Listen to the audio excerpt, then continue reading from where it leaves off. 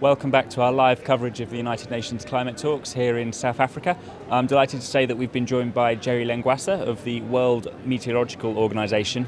Jerry, your organisation tracks the state of the climate, and I know you bring out an annual report each year looking at the state of the climate. So where are we at? Right.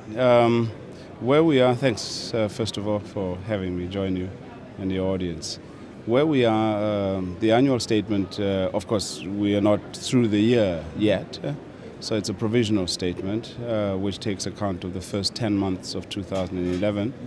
And so far, for temperatures, there's a clear indication that it is about 0.45 degrees above normal, which means, and the norm is 14 degrees C of global average temperatures if you start counting in 1970s. So we are above that. However, this year is cooler than 2010, even though it is cooler because of the effect of La Niña. Now, La Niña is the opposite of El Niño, which probably is much more well known as a climate indicator, where the ocean areas along the coast of South America, on the western side of South America, tend to change between warm and cool. The El Niño tends to be warmer ocean temperatures. That has impacts globally on different weather patterns through the world. Cooler patterns, the La Niña tends to have a cooling effect over the ocean. So what we have noticed though is that even though we've had the cooling impact of the La Niña,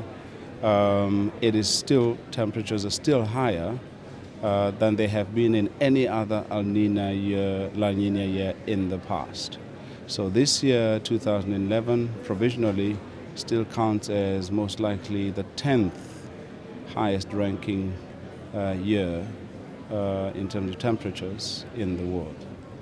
And how long have these temperatures been tracked? And you know, where are the hot years coming? If we were to spread them out across a graph, where would you see the warmer years? The warmest years actually have occurred in the last decade, between 1997 and present. The 13 warmest years have occurred in the last 15 years, starting in just after 2000. So, and the record-breaking year was 2010. We have done a survey of 100 members out of 100 countries, out of 189 countries. None of those countries have recorded temperatures lower than their normal temperatures over the last decade. All of them, without fail, have recorded temperatures that have broken national records. That would include Helsinki, for example, in Finland, which recorded 47 degrees in the north. Now, that's the extent to which temperatures are changing through the world. Yeah. So recording what we call modern recorded norms for temperature recordings started well in the 1800s, and so we have a physical recording of how the temperature has been changing over time. Prior to that, of course, we have other technology that was used, like ice core drilling and so forth, to study what the climate was previously. Yeah. And so it sounds like the trends are relatively clear. You said the 10 of the 13 warmest have been in recent years or something. It's alarming, alarming statistics and alarming data. Yeah. How confident are you in this data? How confident are you in the results? Well, when you and I hope our audience is familiar with the Intergovernmental Panel on Climate Change. It was set up by the World Meteorological Organization and the United Nations Environment Program to assess the state of knowledge in terms of published knowledge, so peer-reviewed articles, books that have been published on the subject. And out of that state of assessment of knowledge came, in particular, the understanding that we need models to understand how the Earth would behave in future, in particular in relation to greenhouse gas emissions. And not just emissions, but greenhouse gas concentrations in the atmosphere. And I will come to why these temperatures are changing, because that's an important element. Now, in the past, we did these models, and we ran global climate simulation models, if you may call them. Those models in the early parts, 20, 30 years ago, were largely looking at the atmosphere only. Over time, they have matured as computing power has improved and data has improved.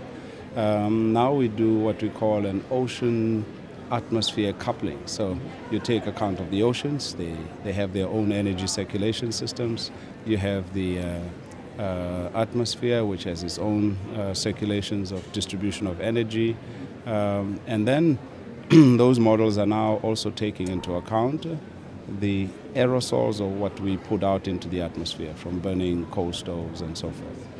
And what is key with those models is that they simulated what the climate could be with certain concentrations of greenhouse gases, and then made estimates or projections about what the weather patterns could be under a warm climate of X degree.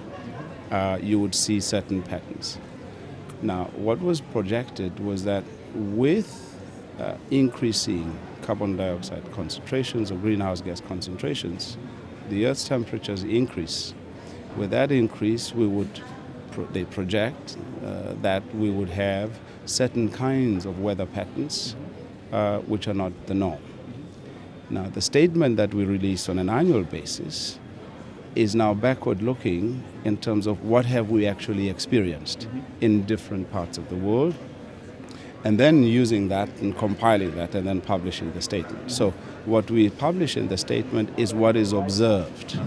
And so when we compare what is observed with what the models predicted a few years ago in advance, there's now Mohammed, thank you for joining consistency in what the models were predicting would be a type of weather patterns, and therefore the extremes that we talk about.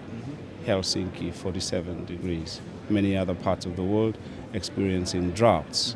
Other parts of the world experiencing record rainfall. All point to extreme events that are happening now. And so when we publish next year, we will publish a summary of all extreme events that have happened in the last 10 years. A worrying picture that emerges is what we call the return period of some of these events. So where you used to have a drought that would be extended, for example, in the south of the USA at the moment, Texas, as one of the worst droughts on record.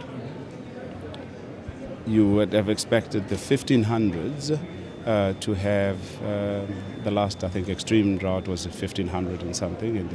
Now you're seeing a return period of those extreme events becoming smaller and smaller. And that's where the worry is that what is today's extreme events are going to become tomorrow's normal. Okay, and I'll just remind our viewers that this is going out live, so that they can put their questions to us if they like, and we'll do our best to pick those up if possible. Have to take the opportunity to have a drink. The question that I find myself asking when I hear this is, what do you say to those people who don't believe in climate change? Because whenever I have a conversation like this with someone, they're always able to cite some paper from the 1970s that proves us wrong. Or, I saw Lord Monckton walk past, who's quite a notorious climate skeptic, when we were doing the show yesterday. And if you try and talk to him, he'll say, but the weather stations are close to the airports or something. Right. So there'll be something. What would you say to people who are influenced by this kind of conversation? Well, I always say that we don't experience climate. We experience weather which in the long run aggregates into a climate condition, right? So climate is the long-term aggregation of weather events over time. So our daily experience of how the climate is changing is in how the weather patterns are changing, because that's our daily experience. You wake up every morning, you make a decision what to wear based on the information that is provided. And it is that observed pattern of the weather that is of concern, right? And points to, so I would normally say to anybody who is in doubt, is think carefully about what is your recent experience of weather patterns in your very recent past. And I think you would find very few people who will tell you they haven't experienced something out of the normal, whether they're in Tornado Valley, where they've had a record of those, or whether you're in New York, where you had a hurricane hit New York, or you are in Southern Africa, where you have record floods in parts of Namibia, where 10 millimeters of rain was your annual average, and you have 10 millimeters of rain in one day. So there's no average person, if I may use the term average, who has not experienced in the recent past some abnormal weather condition that they would say we've never experienced it before. Pleased to say we have received a question from Twitter. It says, does the intensity of 2011, do the intensity of the 2011 Thai floods reflect a global warming trend? Are these the kinds of things we can expect to see more of in the future? Yeah, I wouldn't say directly the Thai floods per se, because we have to understand there's a number of combination of things. But similarly in the US, where you had flooding, what we will see are the precipitating,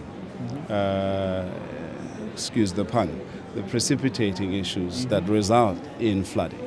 Now, some of the Thai floods were a combination of factors. One, you had a hurricane, and the hurricane, of course, results in a lot of downpour, and then you had heavy rains thereafter. So the soil is already saturated.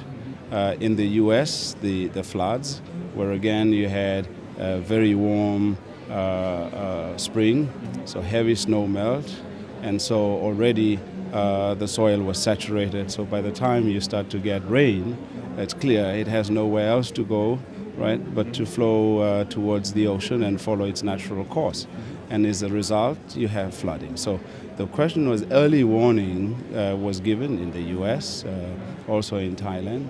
So whilst we cannot, it's the heavy precipitation, and some of those records have been broken in Thailand, and it's the combination of these issues that often results in devastation. So for Russia was the same, record high temperatures resulting in conditions that are conducive for runaway fires, and so you go down the scale. There is work, though, that seeks to attribute single events to climate change. But what we say is that it's very clear that the kind of temperature conditions we have currently, more warmer nights, longer warmer days, or periods of warming, fewer cooling days, in parts of the world where you would not expect that to be happening as a norm, means that there is a change to our climate, and we have to adapt to those changes. So the question would be, yes, we will continue to see extreme events continue, and our concern is that those become what is extreme today, becomes the norm tomorrow, and then we have to adapt to a different Earth system that we exist in. Jerry, thank you so much for joining us. It's been a fascinating discussion, and we'll look forward to hearing from you next year with your next State of the Climate update. Yes, much earlier, because we will publish the State of the Climate over the 10 years from 2000 to 2010. That comes out in March 2012. So something for our viewers to keep their eyes peeled for. Absolutely. Okay.